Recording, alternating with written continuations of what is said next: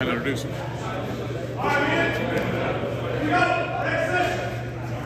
There you go. Alright guys, we got two guys going tonight. Coach Shoemaker to go first. And I think Max are you tonight too. It's gonna be later on. So we'll do a round table in between. And then we'll let you get set up. For those of you who don't know Coach Shoemaker, I know we got guys out on the stage, we got I've gone against Coach for a while. He's got Wednesday Tips like our own academy back in the day.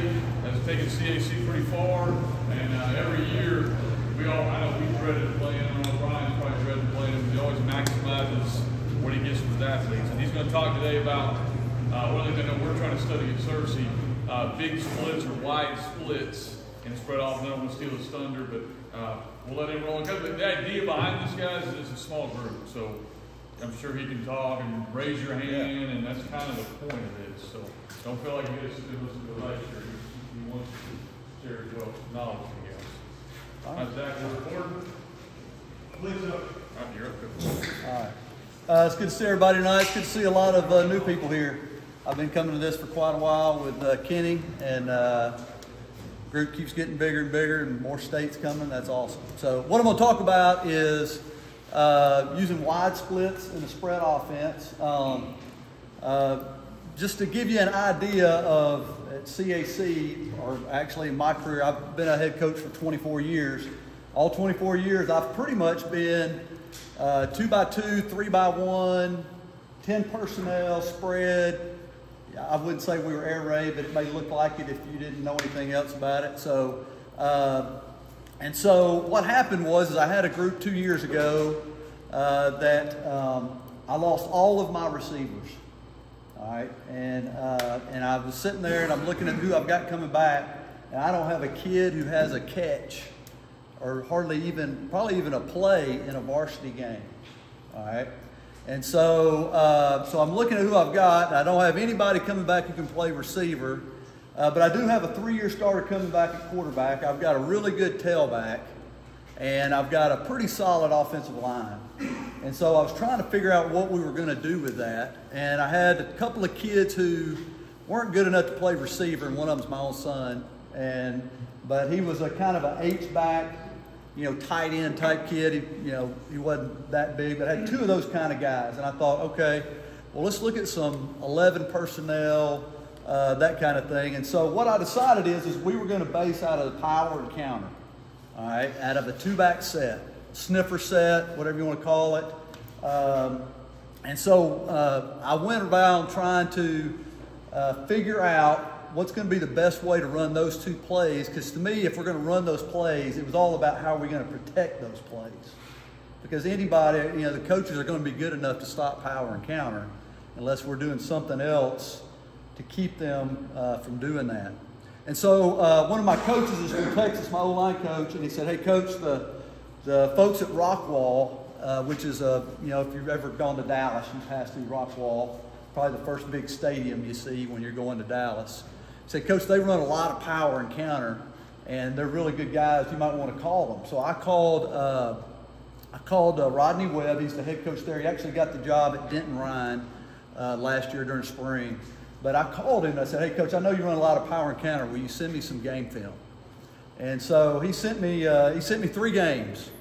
And I took those things and broke them down. And he's at Rockwall. He's playing. The films he sent me were Allen and Highland Park and Mesquite. He's playing dudes, okay? And he's beating them. He beat all 3 of them. So he's got good players, but he hadn't got probably as good players as Allen's got. But anyway, I've got his film. I'm breaking it down, so I know he's not playing these terrible teams and just running through them. All right, and so I called him, I break it all down. I said, hey, Coach, after I break them down, I had like 2 pages of questions. I'm like, hey, can I call you and talk to you about it?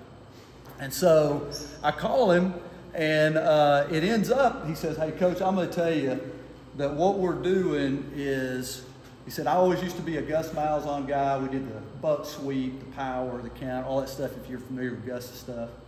And he said, but, we want to do something a little different. And we found a guy who was a GA at Baylor for Art Briles.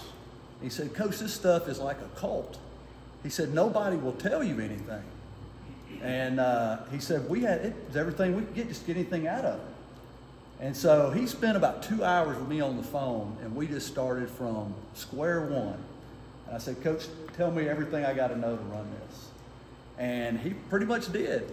And so some other resources I found, Randy Jackson, some of you may be familiar with him out of Forney. He's the guy that wrote the culture book, but he also runs this offense. And then there's a blog by some guys named Taylor Colty, and they've got a thing on the route I'm going to talk about, an entire article on just this route, because it's basically the only route we run.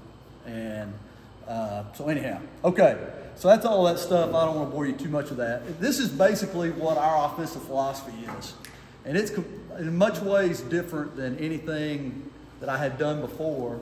And I'll be honest with you, after he told me everything they were doing, I thought, Art Briles is a genius.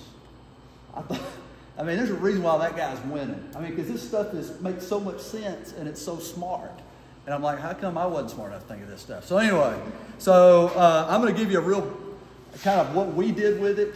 There's a little bit more if you're more of a one-back team that we did a little bit with, but not much, but probably will next year. But here we go. So here's our offensive philosophy. It all starts with wide splits. We're going to get not just wide splits, really wide splits, okay? And if you've ever seen Baylor back in the day, you know what I'm talking about, okay? We're trying to stretch the defense. Everybody always talks about that, wanting to use the whole field. We want them literally sideline to sideline.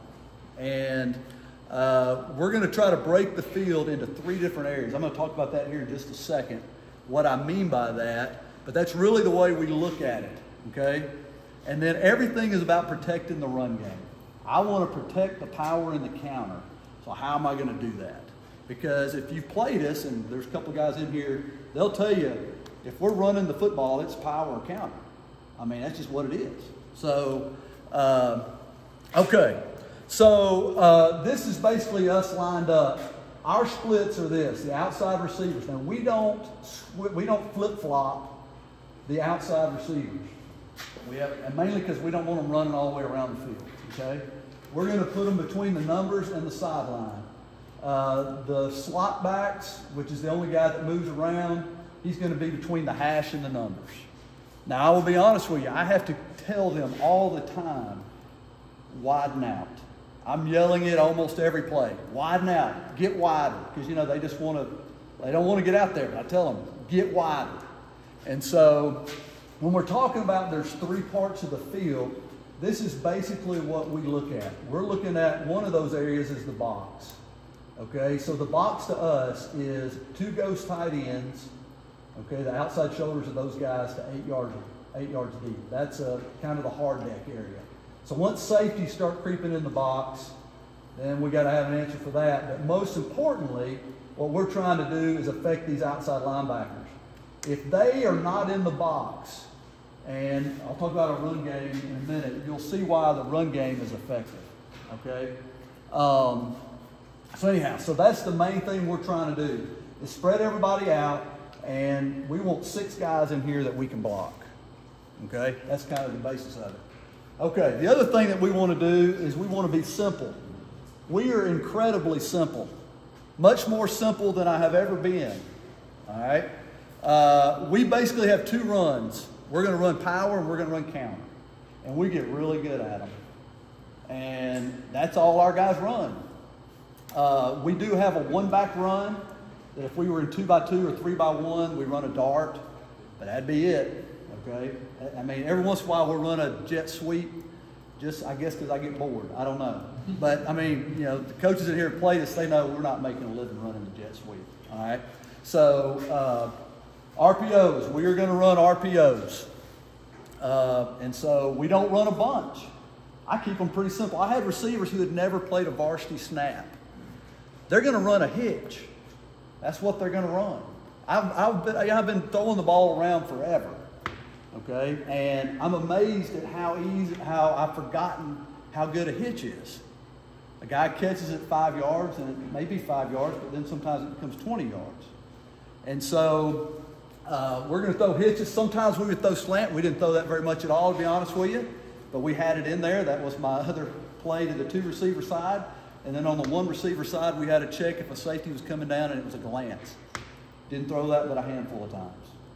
Okay? So mainly we threw hitches. And I know it seems simple, but it's what we did. The guys in here can tell you. All right, the other thing that we did, and to me this is where it kind of comes into where it gets kind of good, is our play action pass. Our primary play action pass was a choice route, and I'm going to talk about a choice route here in a minute, and you may already know about it or whatever, but it's what we practiced all the time, and I'll talk a little bit about how we practice it. So we really did 2 things. We ran choice route, or we had double moves off our RPO. So what I mean by that, we'd run a hitch and go, or we'd run a slant and go, or a glance and go. We didn't do anything else. That's what we practiced. So if we did anything else, it was usually for the opponent that week, something I might see, but it wasn't what we lived off of. We did have a kind of a little fake roll out play, like a little flood concept, and we had a bootleg. We had 1 each of those. We didn't really vary it any. Okay, on the run game, we ran power and counter. Okay, for us, these are A-gap or brown spot run plays. If the ball is on the hash, we constantly stayed on the tailback. We want the ball in the A-gap. We do not want it to bounce. I don't care how much they squeeze it. Get up in the A-gap. We want the ball, if the ball's on the hash, to be run down the hash. All right? We don't want it outside. Okay? And so we really preach that a lot. And we get on them if they bounce it. Don't bounce it. Get it up in there. And so, and we didn't bounce it very often. And, okay. And I'll talk about why we do that here in a minute. Okay? As far as our passing game, everything, to us, every snap should look the same. Everything should look like we're running power or counter.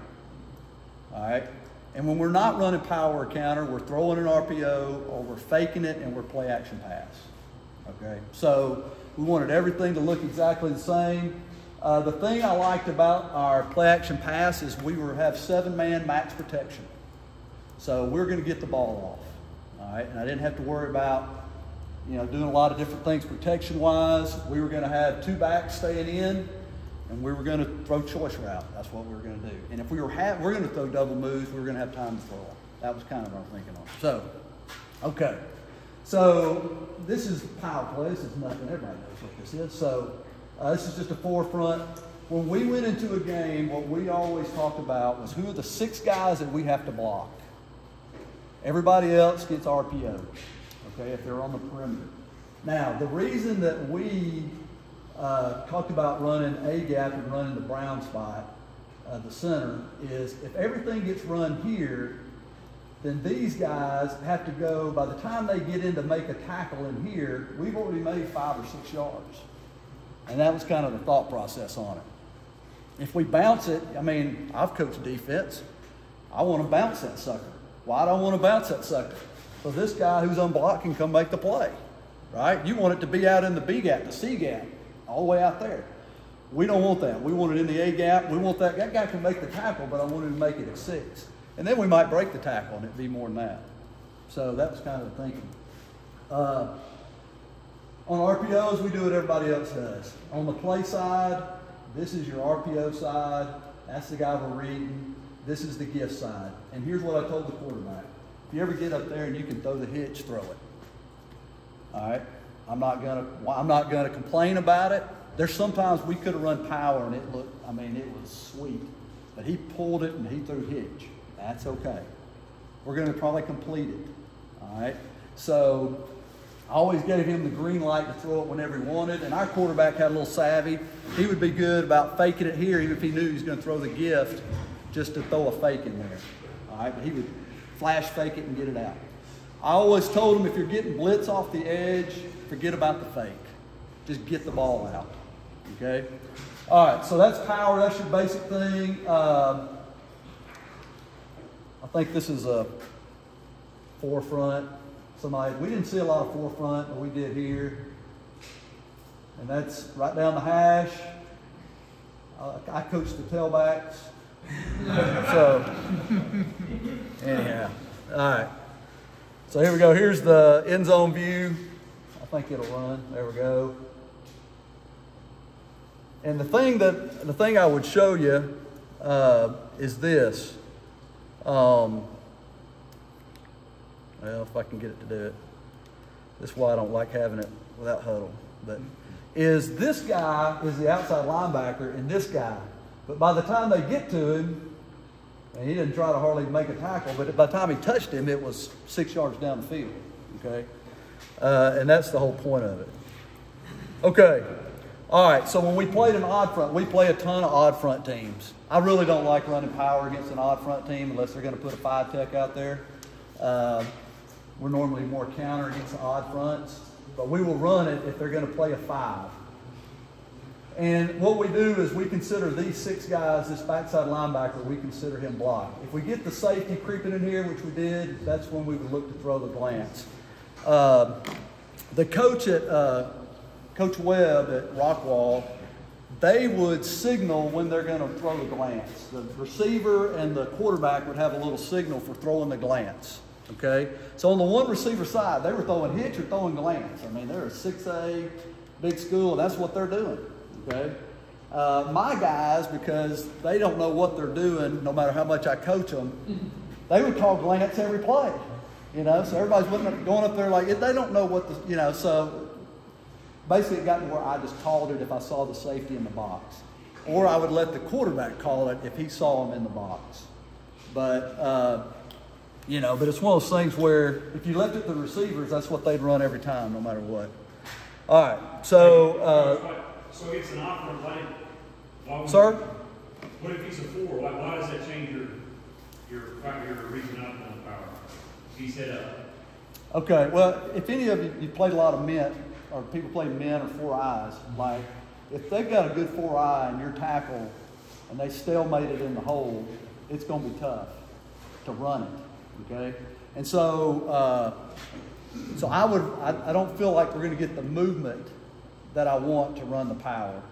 You know what I mean? We call it an A-gap play, and that's where I want it to hit, but in order for it to be in the A-gap, my tackle's got to push everything back past the A-gap. Does that make sense? Yeah. Okay? So, whenever we would, you know, if we got somebody's running a lot of 4-eye, we probably were not, we would probably run more counter than power. And I'll show you that here in a minute. Kind of how Did you guys ever arc release the tackle on that board and see if you follow it and kick it? That's what we do on the counter. So I'll show you that. That's kind of what we ended up doing. Okay, so anyway, so that would be, and we would get a lot of people playing 5s. We get a lot of 5s in an odd front, people slanting that way, running 5s. We would get that. This is Clinton. They had a big old dude, they put it a 5-tech. My little old end, that was actually my son. He actually got him out of the way for once. All right, and so anyway, there you go. Just your typical power play. Wrap up in there. The guy making the play is the outside linebacker. He's going to make the tackle, and we made 10 yards. Okay, so we're okay with that.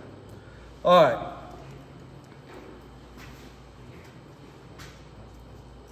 Okay, this is the quarterback taking the hitch, and that kid, he did not. That was our best receiver. He had not played since the 9th grade, and I talked him into playing, which was a good thing because he ended up being. But anyway, this is one of those with the quarterback. He knows he wants to throw the hitch, but he just faked it and then threw the hitch anyway. All right, and I mean that kid's not like he's running a 4.3 or anything. That's the best I had. All right. Okay, so this is, we're running power, but this is a hitch to the H with the outside linebacker getting up in the box. This is one of those where when you see I thought I had the end zone view on this. Hang on. I guess I didn't. Anyway, we do run a tackle overset, kind of an unbalanced line. And we just try to catch it and get north and south with it. Okay? All right. Okay, this is the glance on the backside. We actually threw it a little late. The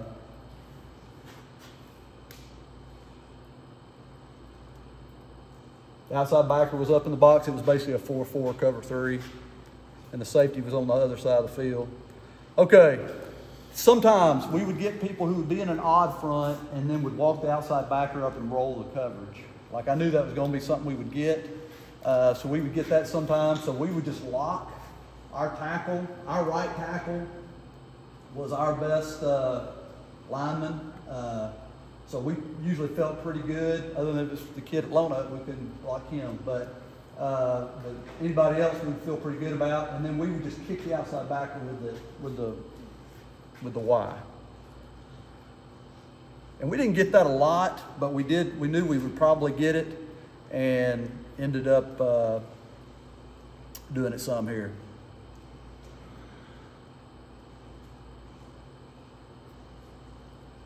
Like I said, I coach tailback. So. Are you teaching the washing coach? Excuse me? Is that tackle going to wash him, or is he going to push him out? I mean, what's his rule on that there? We just told him, take him wherever you can take him. Okay.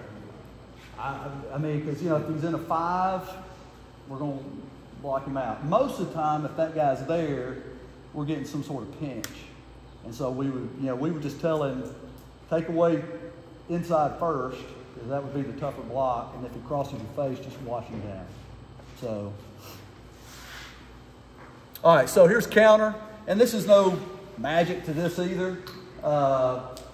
I drew it up against a 3-3 stack. That doesn't really matter. But we're going to have 6 guys we're going to block. We're going to kind of head fake with the Y and bring him back to make it look like power. The tailback steps for power and counter were exactly the same. They were always, we're going to line up on the quarterback's heels, we're going to slide step, and then we're hitting it downhill into the A-gap. It didn't matter if it was power or counter. He's still going to the brown spot of the center. So it wasn't like we counter-stepped with the tailback like some people do. Everything was here and then downhill. So it didn't change any. Well, see if I can get this to work. All right, here we go. We're running counter to the right. This is a different tailback.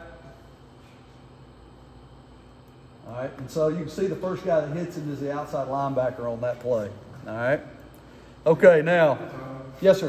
With the odd front, did you ever have trouble on counter, a real good end or something like going down the tackle and they're having trouble kicking? Well, yes, like when we played Clinton, their guy, they put one of their beasts in there, and our guard, he would just go whip the dog out of it. And so what we did, and I'll show you here in a second, we arc blocked it and then kicked him to influence him, basically what we ended up doing. So,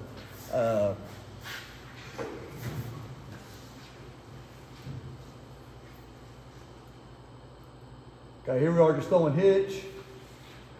And the thing that I liked about throwing the hitch is that we catch it. If we just make a guy miss, you know, then the only guy that's going to be able to get him is the safety. All right, now we played odd front. Sometimes we didn't really arc it. We stabbed to make them think that we were blocking them, and then went out and kicked the outside linebacker, okay? So it wasn't like we took a big arc step out. It was stabbing, make him think he's getting blocked. He'll come up field and then go kick. And hey, here's Southside. They did a really good job against us, by the way. That was pretty good. I'm hoping I had the end zone on this. Oh, here we go. So you can see it.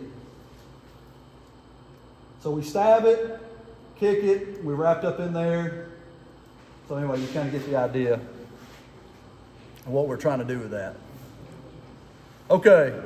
All right, choice routes. I'm going to talk about the choice route. Now, you got to remember, this is like the only thing we practice, really, and the only thing we throw. I mean, this is it. And I'll talk a little bit. I didn't put it up here, but I will talk about how we practice it. This is our primary pass play. It's play action, 7-man protection, and it's something that I never would have done before because I was never a believer in having guys read routes and that kind of stuff. Okay, it just wasn't me. I wanted to tell them where to go, and if they screwed up, I could tell them that they screwed up, all right? And I always figured, well, I know what the coverage is, I'll call a good route, you know, whatever. All right, but we can call it to any receiver, the thing I probably like the most is the quarterback knew exactly who was going to get the ball. There was no doubt on anybody on our side of the ball who was getting the ball thrown to them. All right? And so, here we go. We would have it call it to the receiver. So we would call Z choice or X choice or H choice. All right? Everybody knew who was going to get it. Here are the rules. You're going to run a 10-yard, it's a 10-yard track meet, a 10-yard sprint right at the defender that's over you. Now, here's the thing that I would always get into is my guys would be like, 8's good enough. No, 10. We don't make a decision. We don't have a choice until 10. 10-yard track meet sprint. All right, and at 10 yards, you got 3 choices. Really, to be honest with you, because our splits are so wide, we really only ended up with 2.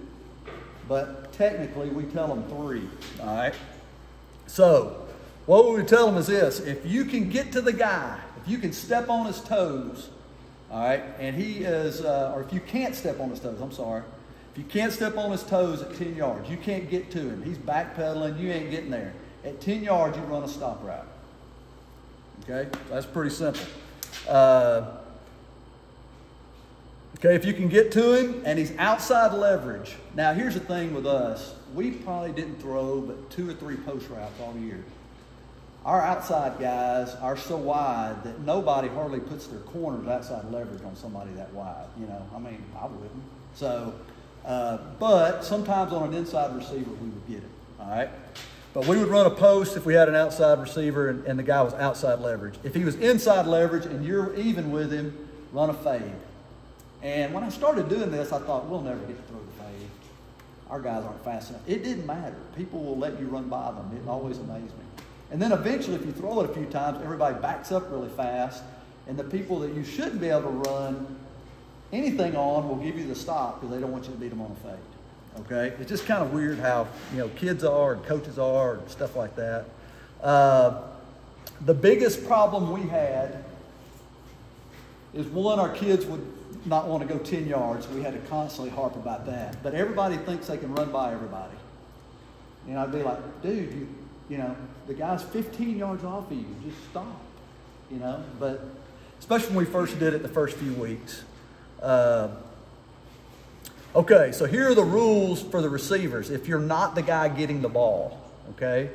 So if you're not the guy getting the ball, if you're an inside receiver, we're going to run a dig at 10 yards. We're going to run at number 2. The safety's going to run at he's going to run at him. He's going to run a dig at 10, all right? If you're the outside receiver, so let's say we call it H choice. So he's running the choice route. If you're an outside receiver, you're just running a stop.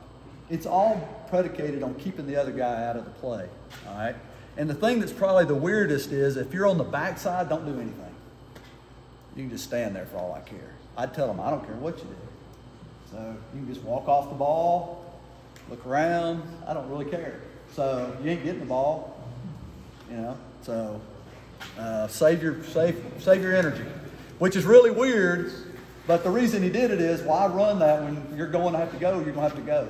So and it's not like, you know, the people on the other side of the field know that you're not running a route. So, you know, so I've had people ask me that. Well, Coach, won't that give it away? Well, not unless you got some headsets on them or something.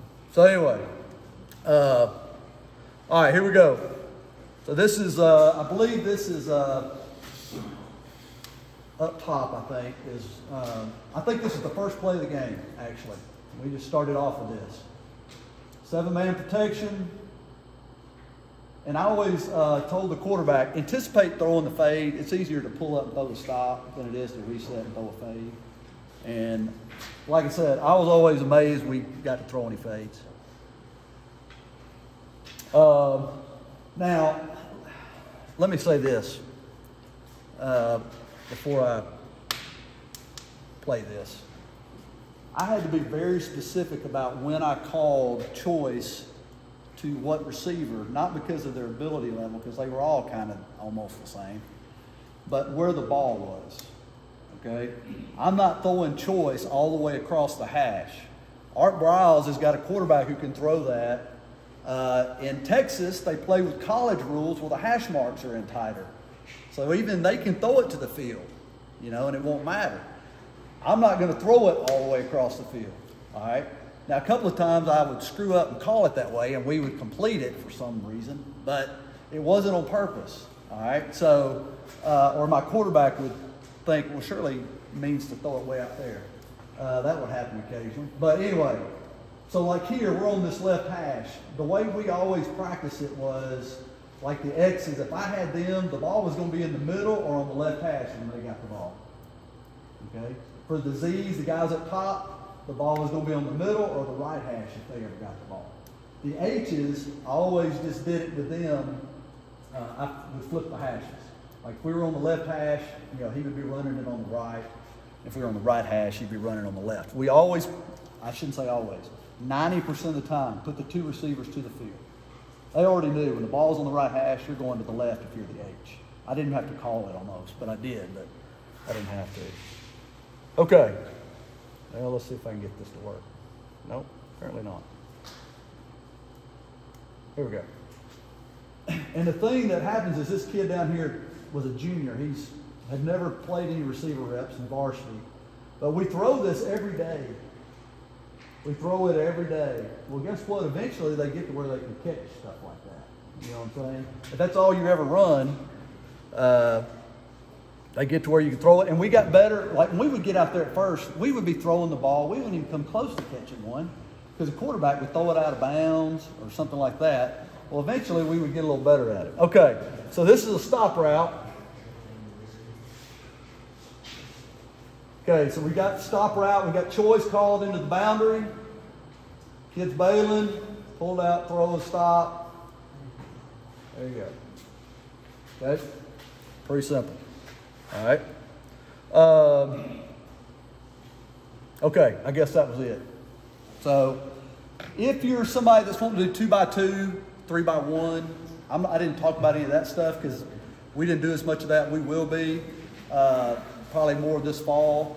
They did some pretty cool stuff with that too, as far as splits, and it's more fast screen oriented because it's two receivers. I would say the biggest thing that I thought coming into this is everybody's just going to lock up man and bring the house is what I thought, okay? And when we did play people who played a man, I knew that's what I was going to get. We did tweak some stuff, okay? I ran more compressed sets and things like that. But in a general rule, I didn't want to be where I was having to play action and throw shots every time, okay? So what I did is I had an overset, unbalanced line set where we would still run power and still have twins to that side so I could still do all our RPO stuff, if that makes sense, okay? And so we could run, you know, we'd have a tight, you know, a tackle over, tight end on the backside, twins, and we're running power. And we're running RPOs and running choice. And that was kind of my answer if I thought I was going to get a lot of minutes. All right, so or just as a change-up. So anyhow, you got any questions? Anything you want to ask about? Who painted the horse on that big, on the field? The one who paints it the first is me. I'm the one who does it first so it doesn't get screwed up. And then we have a person who paints the field every week, and it's his job to make sure I don't have